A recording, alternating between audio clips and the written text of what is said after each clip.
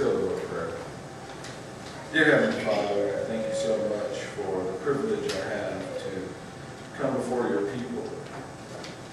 And you know, Lord, how unworthy I am of this position, and how much I need your help every time I do this. And so I ask for that now.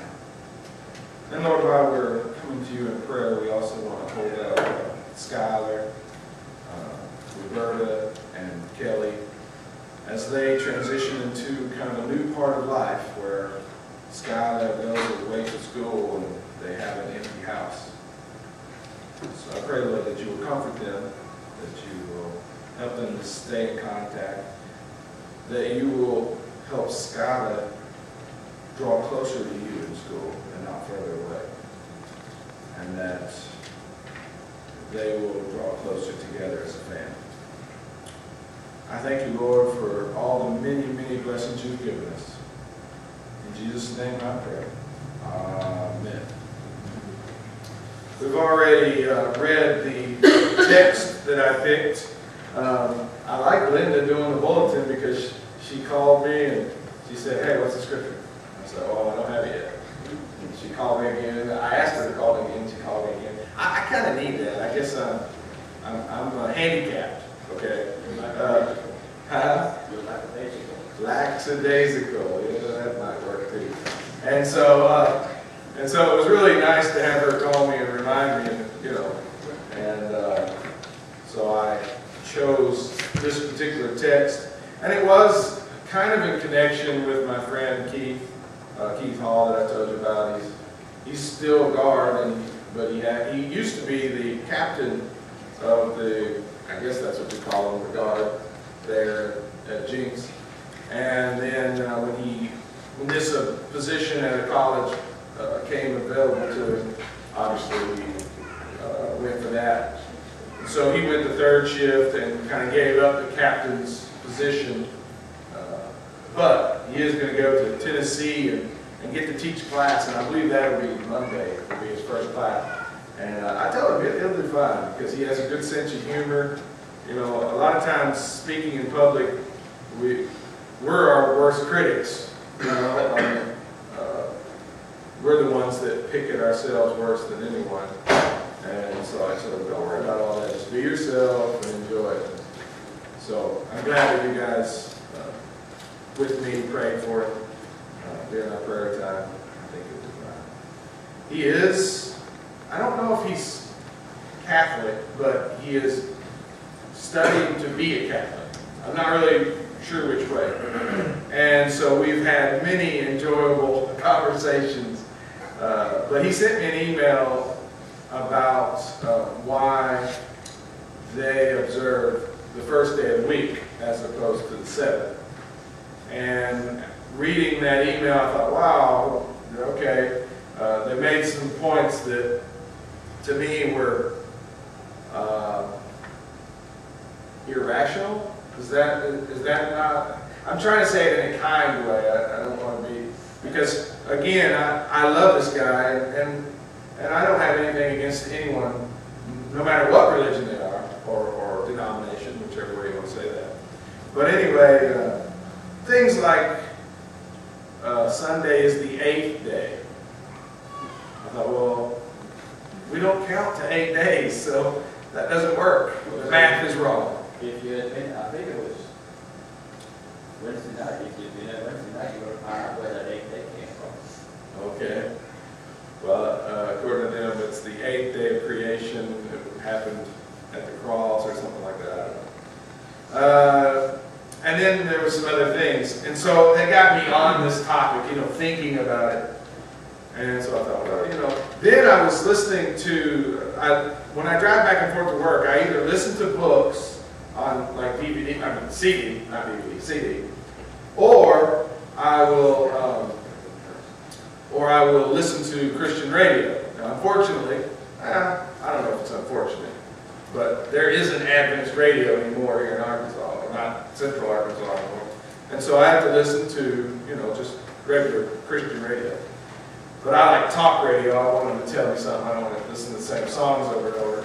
And so I do listen. Well, one of the ladies that I really like her, the way she speaks, And what she talks about, she talked about the story that we're going to go over now. And as she was telling the story, I saw things and I was like, wow, I never really thought about it from that angle.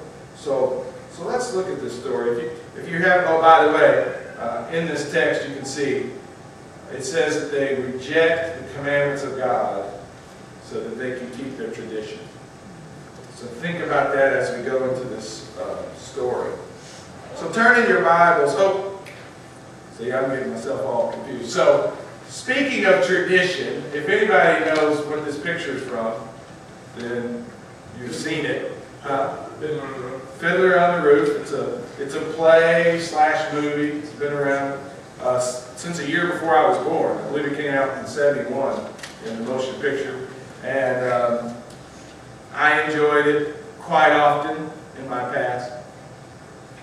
But if you're not familiar with the story, let me just explain this scene. So the movie opens with Reptevia talking about how the Jewish community in Russia kept their balance. And he says in there that he keeps his balance, or his people keep their balance through tradition. And the whole song, there's a whole song that's really cool about tradition. But what's interesting is at a lull in the song where he's just talking, he says they have a tradition for everything.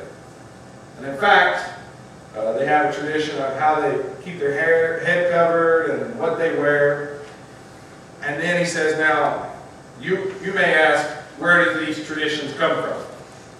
And he says, I'll tell you. And then he pauses and he goes, I don't know. And so that is the case with a lot of traditions, isn't it? A tradition comes from somewhere and we're really not sure why. You know, it gets lost in history, doesn't it?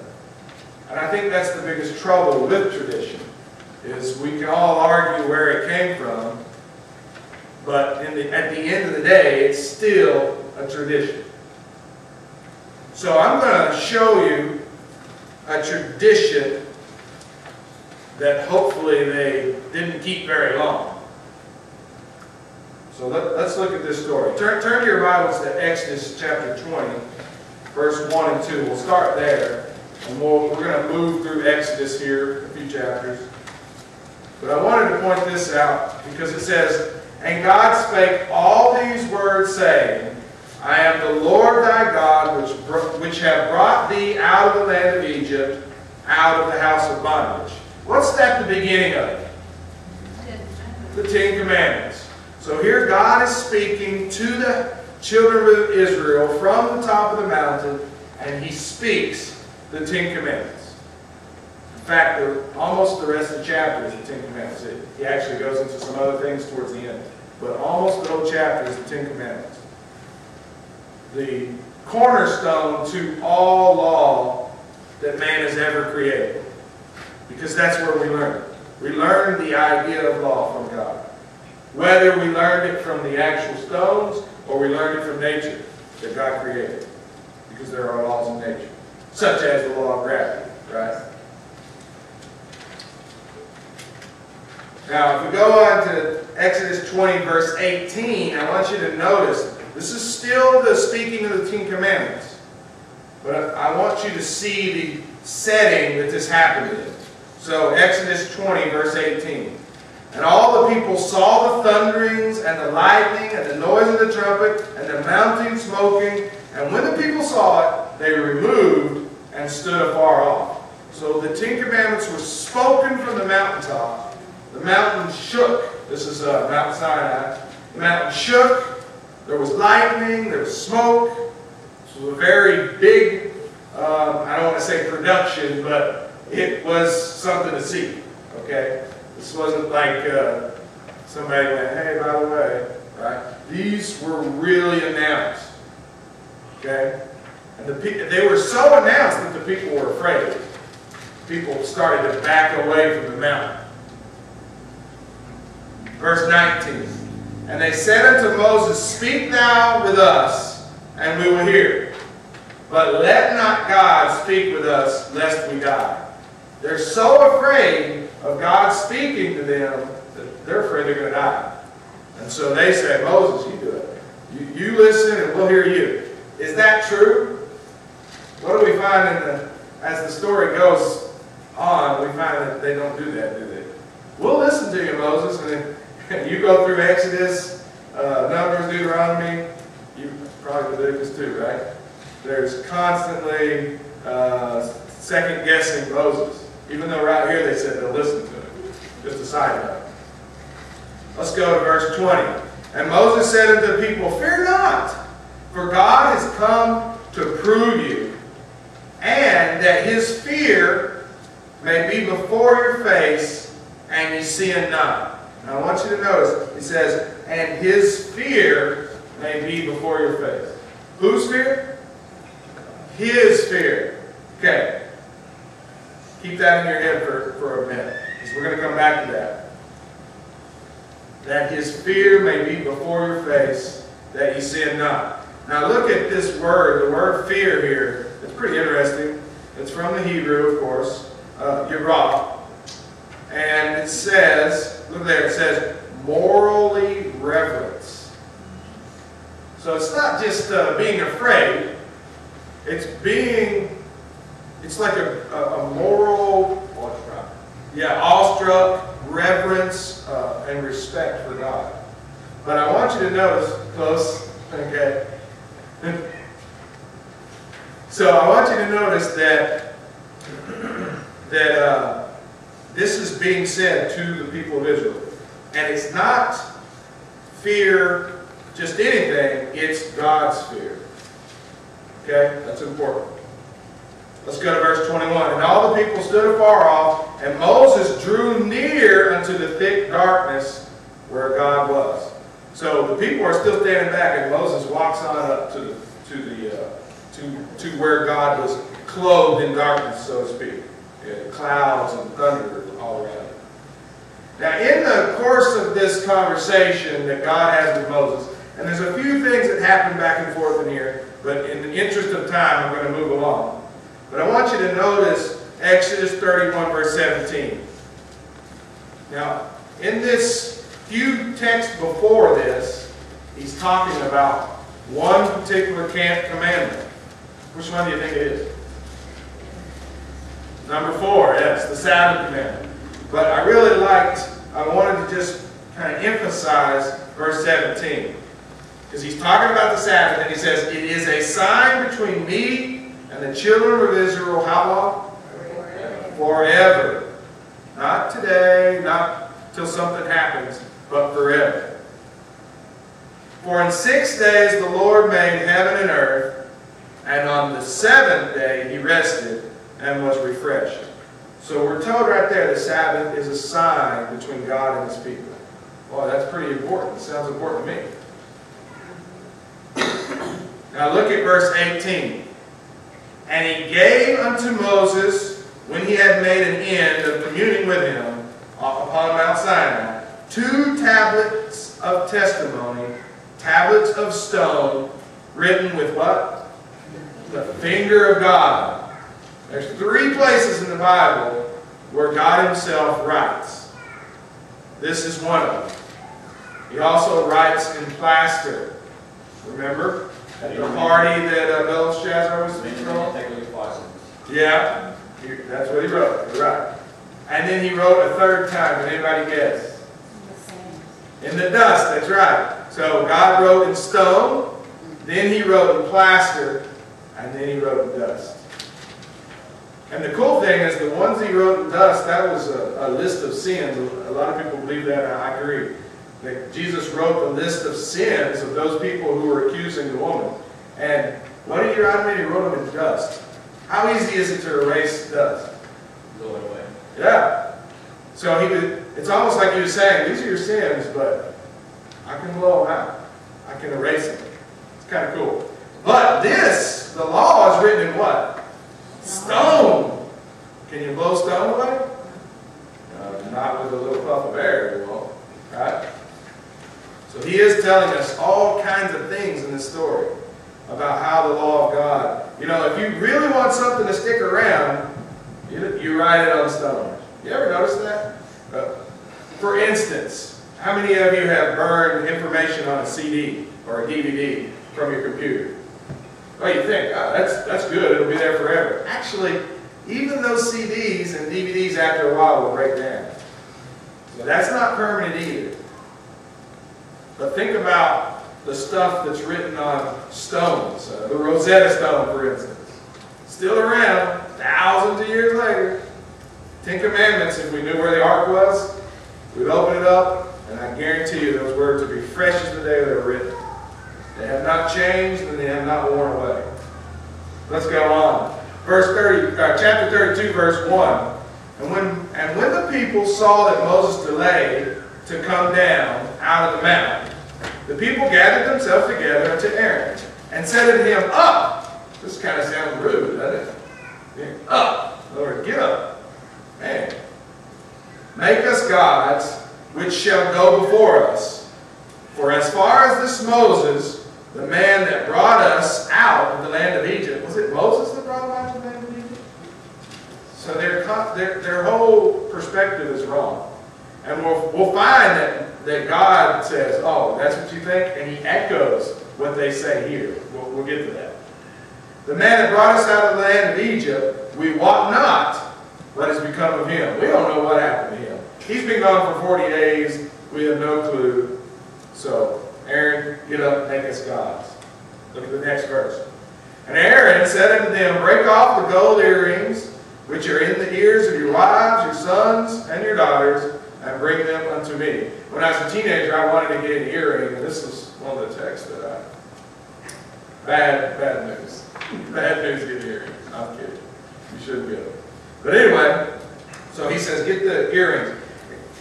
This is probably a good place to remember that Israel had been entrenched in Egypt for how long? 400 years. Yeah, like 400 something years, right? 400 what? 30, 90? Yeah, I feel like a auctioneer there for a second. Anyway, 400 something years, right? They were entrenched in Egypt. Do you think that the culture of Egypt had any impact on it? Yeah. Definitely, right? I mean, you can't really be in a culture without... I mean, can you be in America without starting to kind of have an American point of view? You've been here for a while. Do you feel like you've been changed any by being in America from when you were in Denmark? No? Okay, your opinion doesn't count. All right, no, I'm kidding. I'm kidding. All right, so let's go on to our next verse. Nah, I was playing. You know. But I just want you to think about that. The culture of Egypt has already put an imprint on their minds. Okay? They're thinking like Egyptians in some ways. And we have to also remember that there was a mixed multitude with them. There were a lot of Egyptians that left with Israel. They might have been slaves in Egypt. They might have actually been Egyptians. But they did leave with the Israelites. And the Bible calls them the mixed multitude. So let's go on to the next verse. Verse 3. And all the people brake off the gold earrings which were in their ears, and brought them unto Aaron. So they did what Aaron said. And he received them at their hand, and fashioned it with a graven tool. There you can see the picture, he's got a hammer.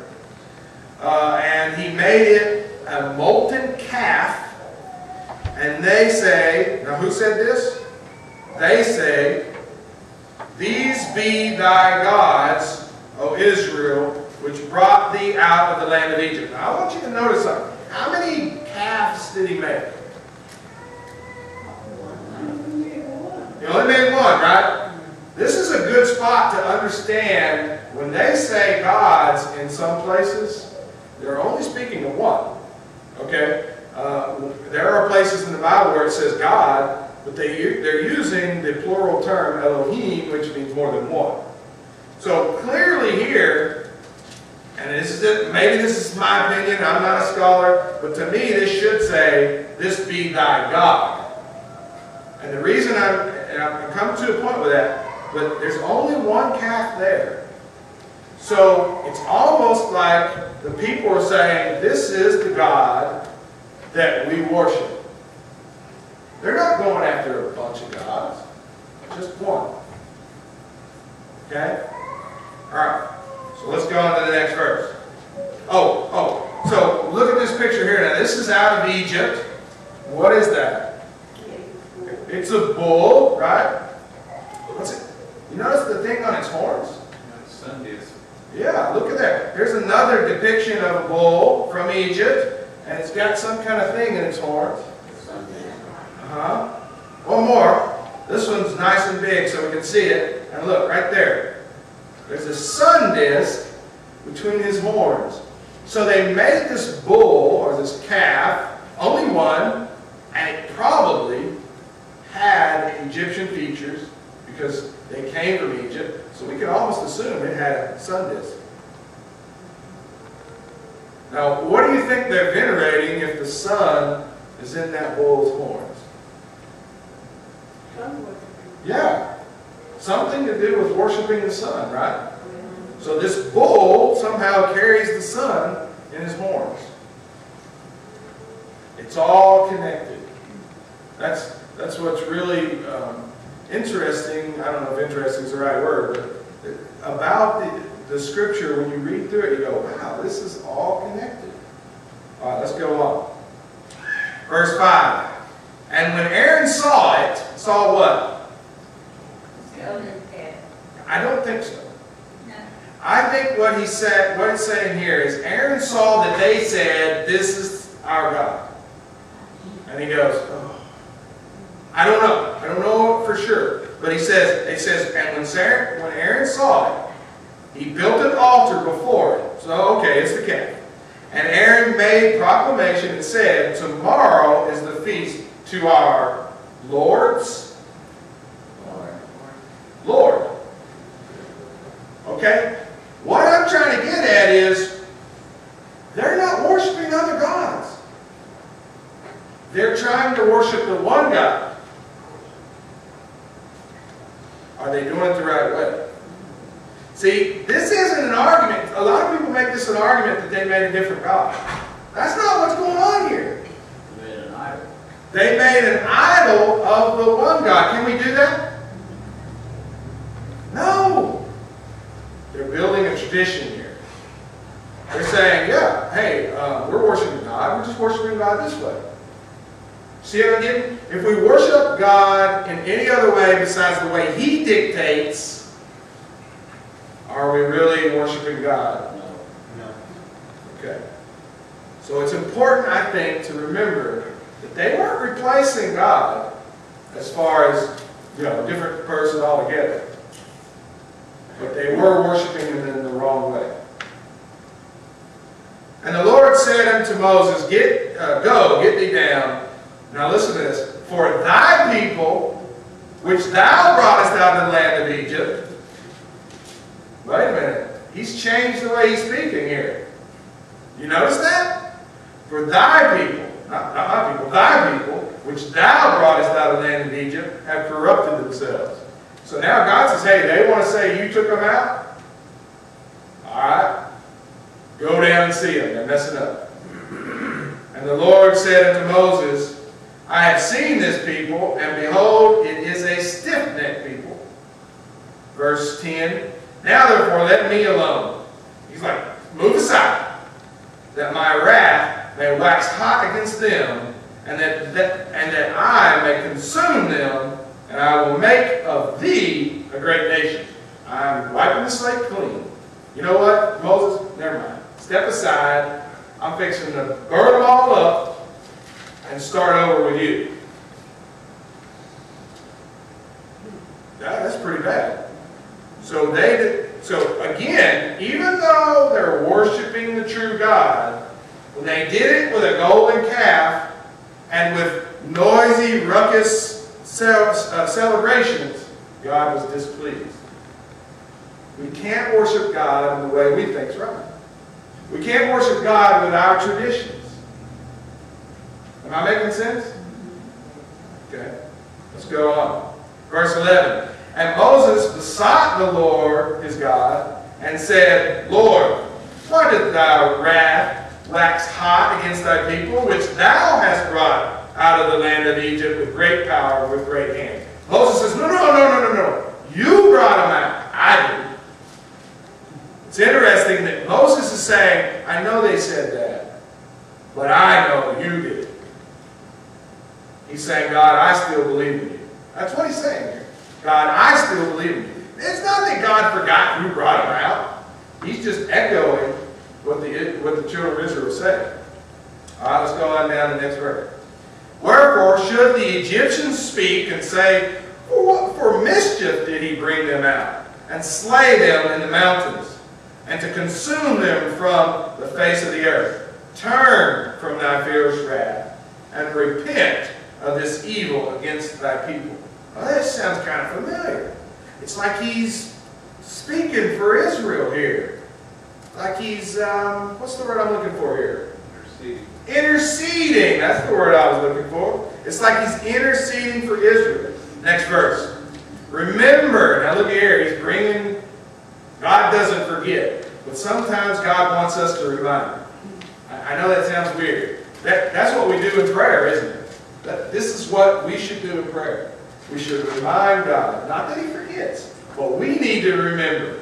And so we hear Moses remind God, hey, what about Abraham, Isaac, and Israel, thy servants, to whom thou swearest by thine own self? Who did he swear by? Did he swear by somebody else? You know, you ever heard of swearing by God? Well, if God does that, he has to do it by himself, right? There's no other God. So he swears by himself. Swear by thy own self, and saith unto them, I will multiply your seed as the stars of heaven, and all this land that I have spoken of will I give unto your seed, and they shall inherit it forever. So Moses is saying, I know you're mad, but please don't do this. What's beautiful about this is a picture of Jesus, isn't it? He's interceding. This is a picture of Christ interceding for sinners. This is what he does for us when we mess up. As he says, whoa. Now, does the Father really need that? Does the Father love us? Does he get so angry? Yes, he loves us. But they work together. And it's for our sakes that all this happens. Now let's move down to, I think we're moving down. No, we're still going. Okay. Verse 14 and 15. And the Lord repented of the evil which he thought to do unto his people. So Moses interceded like Christ intercedes for us. And the Father said, okay, I'm not going to destroy him. Okay? And Moses turned and went down from the mountain, and the 2 tablets of the testimony were in his hands. The tablets were written on both their sides, and on the other side, okay, on the one side and on the other side were they written. And the tablets were what? The work of God. Not just the writing, but the tablets. You know, sometimes you see these pictures where, or you get this idea that Moses chiseled the tablets out and handed them to God and he kind of jotted it down. No, the whole work. These tablets, have you ever seen the pictures where they're all like, you know, broken and like lopsided? No, these were perfectly cut. We can't tell you exactly what shape they were in or whatever, but we can say this: I bet they were perfectly cut. If we went and buried, you know, like dug up the ark somehow, and we opened it up and we looked at these tablets, we go, what were these cut with? These weren't cut with, you know, the Egyptians. It wasn't like that. These are smooth and perfectly cut. So here they are. And these tablets were the work of God. And the writing was the writing of God graven upon the tablets. So who wrote it again? God wrote it. All right. Verse 17 and 18. And when notice this. And when Joshua heard the noise, now we got to understand, Joshua kind of went up the mountain with him a little bit and then stopped. And he was kind of waiting. So you imagine 40 days Joshua was sitting around going, what is he doing? He didn't go back down and he didn't go all the way up. He just sat and waited. That took faith. You think about it. You said Moses is what, 100 and something years? No. He's like 80 something years old, right? Maybe almost into his 90s by this time. No. But he's 80-something years old. We know he lived to 120. And we know there's 40 years in Egypt, 40 years as a shepherd, and 40 years leading Israel. So he's about 80 years old.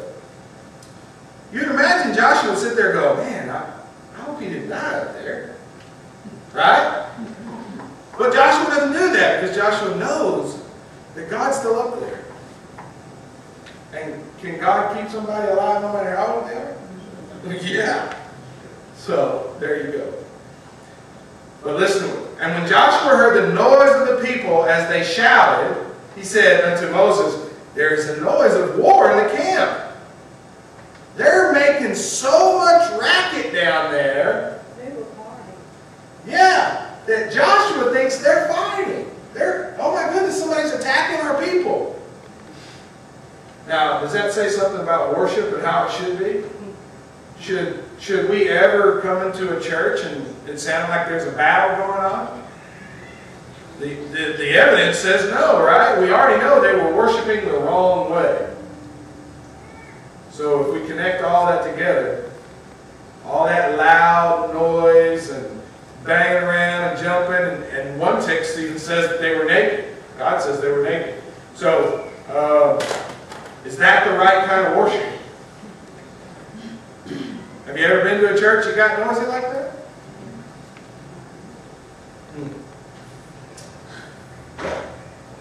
And he said, now this is Moses' response. And he said, it is not the voice of them that shout for mastery, neither is it the voice of them that cry for being overcome, but the noise of them that sing do I hear. Oh my goodness. That must have been some raunchy, rowdy, noisy music. If Joshua thought that they were fighting and Moses is not, they're singing. Whew. This was like a hard rock concert or something, don't you think? If we're going to follow the right pattern, would that be the one we want to follow? I don't think so. Verse 19, and it came to pass, as soon as he came nigh unto the camp, that he saw the calf, Moses sees the calf, and the dancing. They were getting busy and jumping around and doing all kinds of junk. And Moses' anger waxed hot, and he cast the tablets out of his hand and brake them beneath the mountain. He took those tablets made by God and he just smashed them in front of everybody.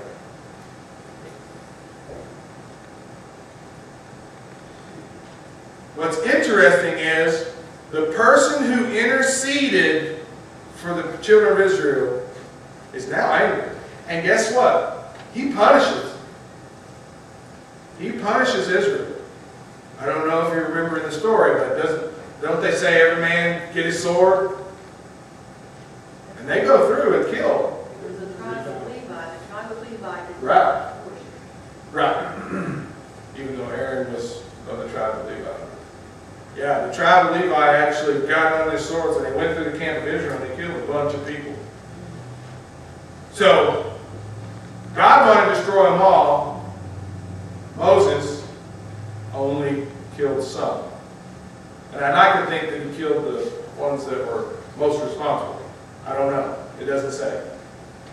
But a bunch of people died. So even though, remember Moses is kind of standing in the place of Christ. Even though Christ interceded, that didn't get rid of the punishment, did it?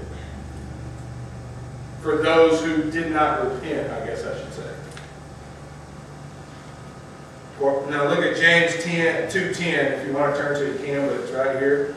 For whosoever shall keep the whole law, and yet offend in one point, he's guilty of all of it. It's just like when Moses had those commandments up, and he threw them down. Did the commandment of idolatry break off, but the rest of it was all intact?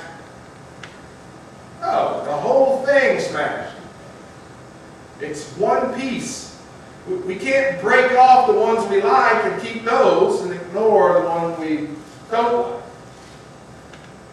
Even if our traditions tell us to. So let's go to Mark 7:5, where the scripture text started out. I want to look at that and then we'll close. Mark 7:5. Then the Pharisees and the scribes asked him, "Why walk not thy disciples according to the traditions of the elders?" The what? The traditions of the elders. "But eat bread with unwashed hands." There's nothing wrong with washing your hands, is there? Is there anything wrong with washing your hands? If you keep a tradition of washing your hands, is God going to be angry with you? No. In fact, we're actually commanded to wash. So that's not the problem here. Let's go on. Whoa.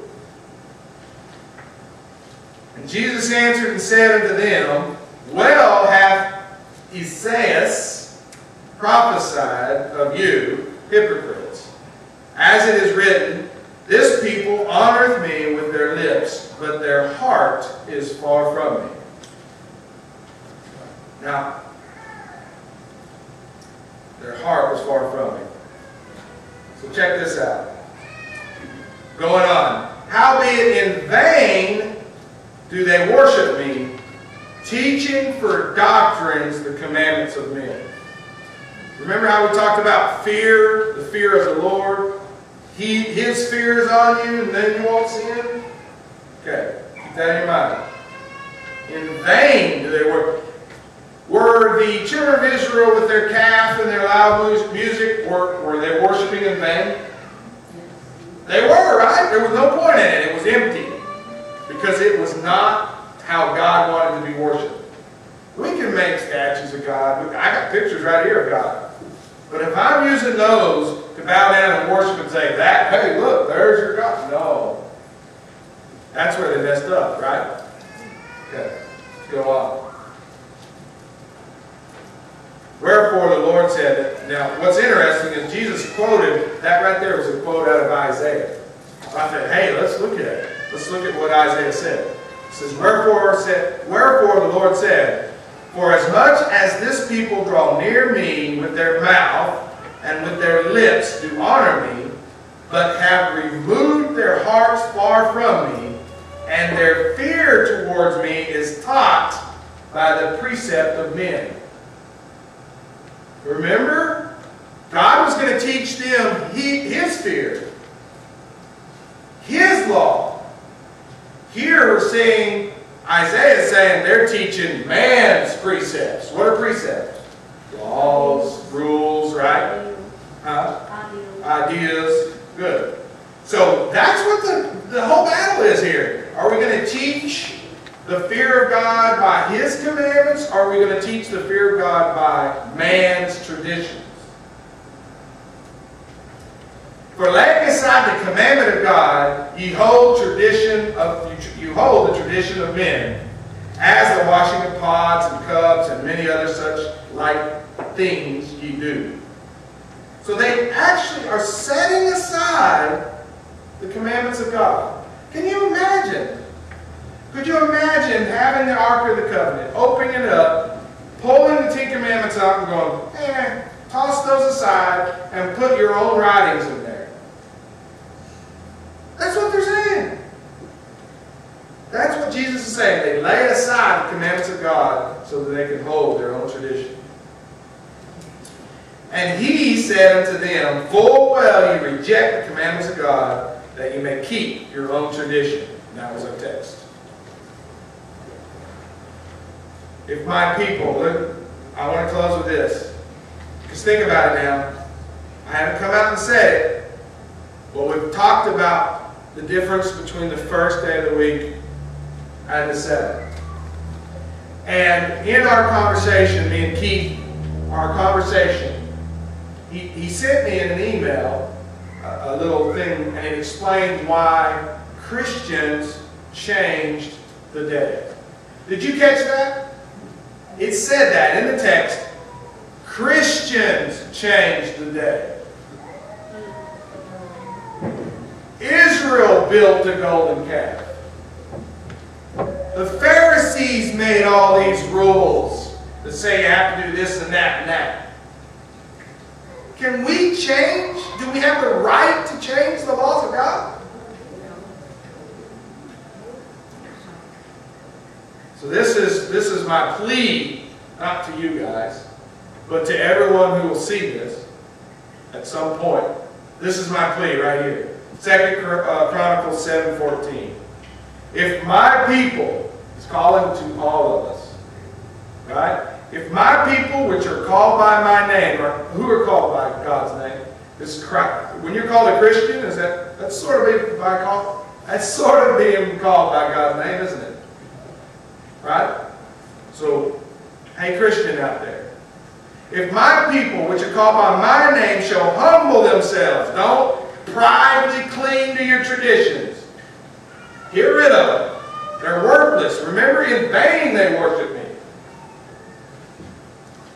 If they shall humble themselves and pray and seek my face and turn from their wicked ways. We could all hear that one. Then will I hear them. Wait a minute.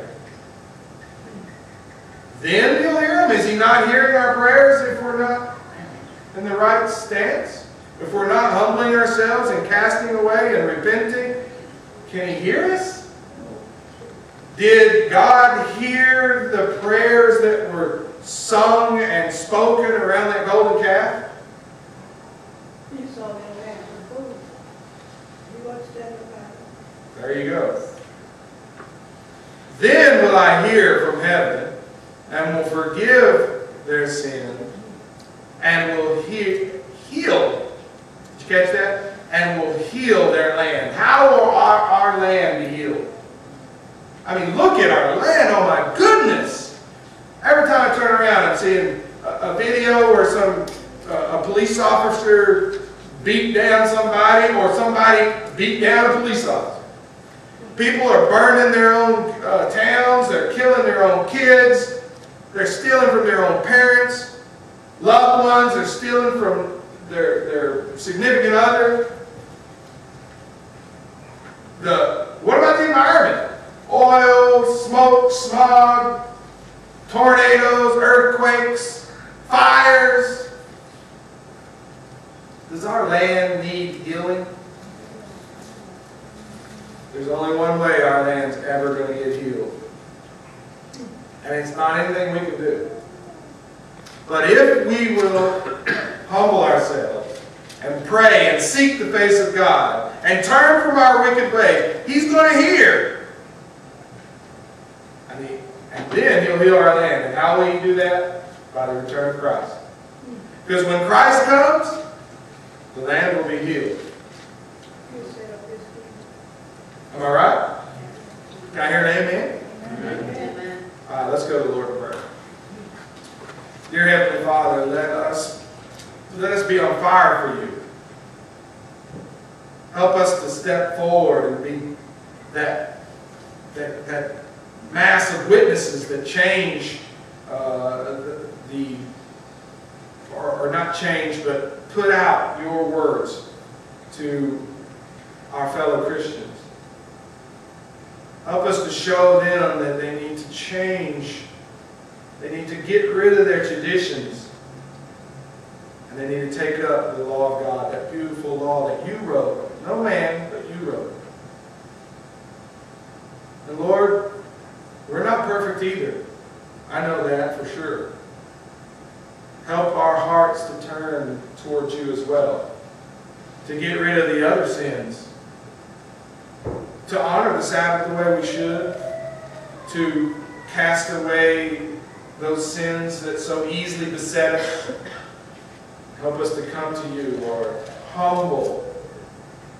Teaching as we go Your precepts and not ours. Thank You, Lord, so much for being merciful, slow to wrath, and for sending Your Son to be that person who stands between us, who protects us, who intercedes on our behalf. I thank You, Lord, for all these many blessings, so dear and true to us. In the name of the beloved Lord Jesus Christ, I pray.